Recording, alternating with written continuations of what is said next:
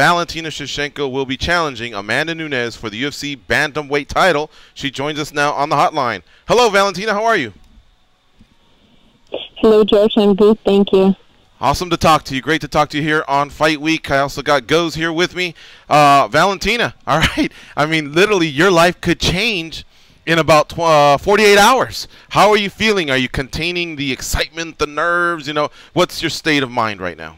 Right now, I'm very focused and concentrating on the fight, and saving all my energy to put her on the time of the fight, to make like explosion on the fight. But for now, it's only savings. Valentina, Amanda's last couple fights, we've seen what she does, but she hasn't been able to do that to you. In the last fight, she wasn't able to put you away. Do you feel like she may have to try and change tactics for her next fight with you, or do you think she'll come in and be the Amanda that we've kind of been used to seeing in other fights? I'm ready for every tactic that she will choose.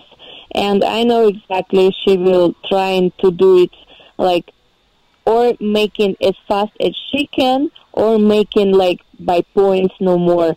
But I'm ready for everything, and I know that her very weak sides, and I will use this knowledge to take the victory, and every time to hit hard and working from the first second till the last second of the fight, and give all my best to show the good performance, a good show on the fight.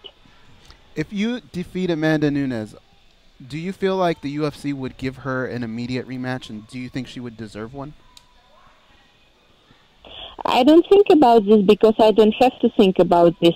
My thinking is only about the fight, and I really don't care what will happen with her after the fight. When will be the last time you either check your phone for emails, text, or social media, or even somebody just calling you to say, good luck, Valentina, whether it's a friend, a teammate, a family member, anything like that? When will you shut all that off?